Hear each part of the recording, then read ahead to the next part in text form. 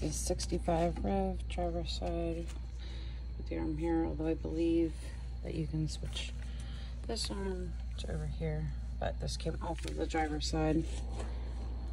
So it's complete. As you can see, it has the buckets and the trim rings. The headlights obviously are untested, so you may need to replace those, but it comes complete with the setup here. So just give you an idea of what the chrome looks like. So it does have its average pitting and corrosion, which is common for these. Sorry, this is difficult to do one-handed here.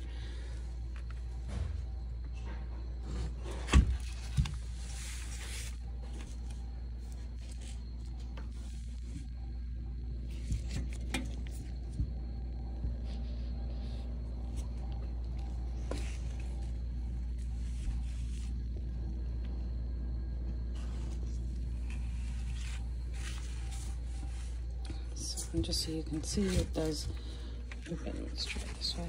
It does open nicely, and it closes nicely. Sorry, I'm putting the tail.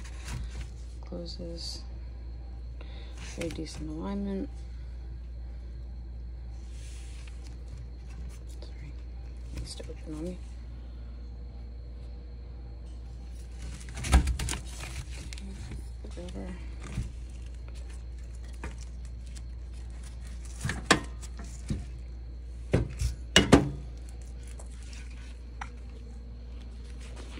See all the mounts are intact.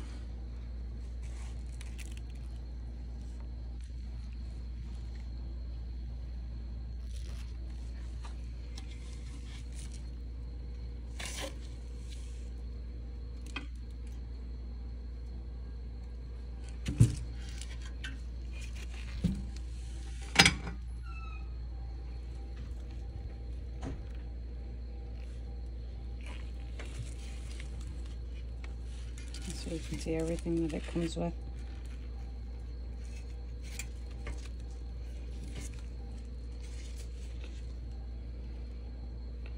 And this arm is marked L, so if you want to use it on the right side, it looks like you would probably have to use one that's marked R and switch it to the other side. But again, I'm not sure this was removed from the left side. So